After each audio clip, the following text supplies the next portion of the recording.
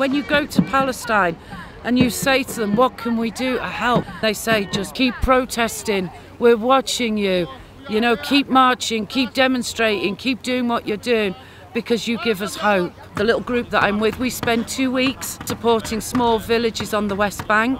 And what we do is we help pick the olive harvest. It's a really, really important part of their daily lives, their existence. They don't just produce olive oil, they produce soap, washing powder. Even the pressed bits that they can't use in the oil are used for fertiliser and things.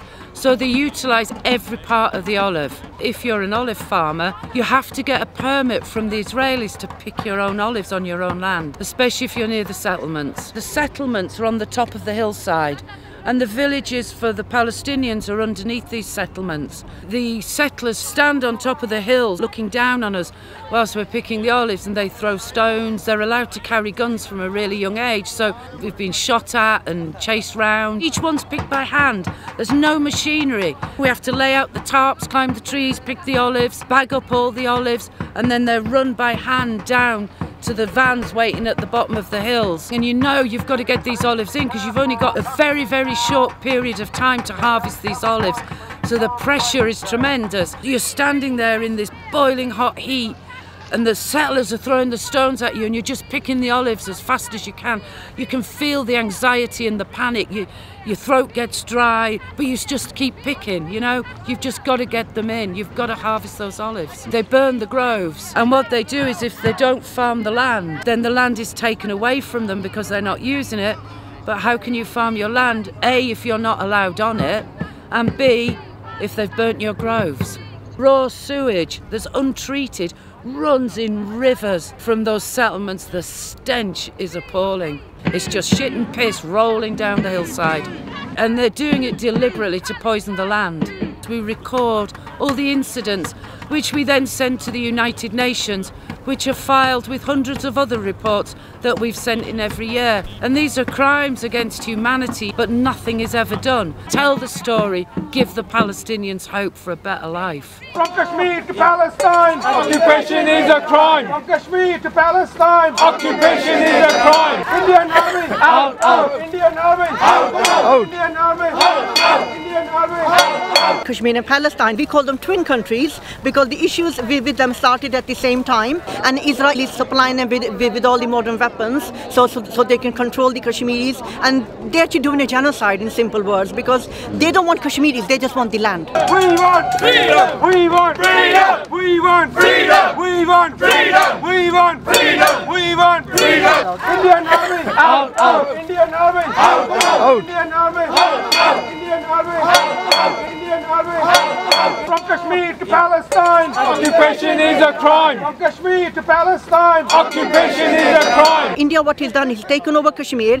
and is demanding Pakistan to give the little part which was given to Pakistan, and they're doing genocide. Every day we have women raped. Children have been killed from the age of 3 to 15. Men have been killed, tortured. Indian army is increasing day by day. 10 Kashmiris, there's one army officer. Every 15 minutes there's a checkpost. They're not allowed to go out, they're not allowed to do anything, and they're not allowed to communicate with the world. If they get caught on the internet, on social media, they put them away in prison. They can be kept away for 2 years without the family, anybody having any contact, and they can take them out, put them back again. Trees have been cut, people's jobs have been taken away, and now they're trying to bring in Indian people to come and settle, same like Israel. Majority of Kashmiris on both sides want to be with Pakistan. Some of them think that maybe they should have their own country, but majority is with Pakistan, and India doesn't like that. So the only solution is that there has to be a referendum. We asked to actually go through the plebiscite which you promised, the United Nations. 1, 2, 3, 4. Occupation, no more. 5, 6, 7, 8. India is a terrorist state. Free. Kashmir. Free. Kashmir. Kashmir and Palestine, the arms have been sold from England, from Oldham factory, which actually been supplied to the Israeli and Indian governments. The UK government needs to stop that. Protesting, good, writing petition. I think we need to go further. And I saluted the people who took the factories, the roof of the drone factories all over the country. We have Albert factory, which is Israeli-owned factory not far from Birmingham in Litchfield. We just had a protest outside since what happened in Palestine. The security start to pushing people out of the public pavement. They use ex-police expert David Bird. He's responsible for a lot of environment activists behind bar. He claiming that that public pavement is private. I was pushed and kicked, and I've got sustained injuries on my face. That happened in front of the police. They allowed them to harass us. No, it wasn't okay. Yeah, But one of you. you stood on the car. Don't tell me 3 police officers have not seen anything happen in like. What? Exactly. Yeah, you haven't. You haven't. Not you. Not you. The way how the police were standing by, allowing and actually assisting thugs to push peaceful protesters, it's just beyond the belief. Workers have so much duty and so much power, and urge the trade unions to actually act on it. Apartheid, South Africa, they stop handling the goods. We want to see a similar action. We want to see workers refusing to handle goods that they definitely know it's going to Israel to kill Palestinian, or to India, or to Saudi Arabia to kill people in Yemen, my country. From the river to the sea! Palestine will be free. From the river to the sea! I come from a community called the Tigrayan community. More than 1,000 of us came to Cornwall in order to demonstrate against the atrocities that's happening in Tigray, back home in Ethiopia. People are being murdered, women are being gang raped, innocent children are executed. It is genocide, ethnic cleansing, similar to the one that happened in Rwanda and other places. The internet is cut off, there is no telecommunication, there is ethnic profiling. Every Tigrayans now cannot have a job. They don't have any source of income. Basically, the country is now lawless. Every single day, innocents are being killed. The person instigating this war is the current Prime Minister of Ethiopia, Abiy Ahmed. He has not been elected. He does not have mandate. We have in excess of 85 ethnicities with different culture and language. So the idea of the previous political party was to give everybody both economical and political representation. Tigray is the cornerstone of Ethiopia. It meant to be the founder of the Ethiopian nation as we know it.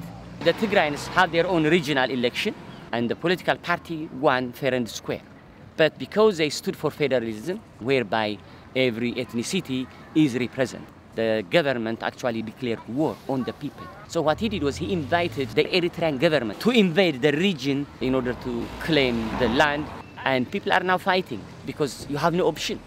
Now nearly 5 million people are in danger of starvation because famine is being used as a weapon of war in order to bring these people to their knees. They blocked the road that goes to Tigray. They are stopping humanitarian aid, and they are forcing people not to plow the land. It is an agrarian society. So if they plow the land, they will be able to feed the people that's fighting in the war. The current government has plans to sell out all the state-owned property, and the West supports that.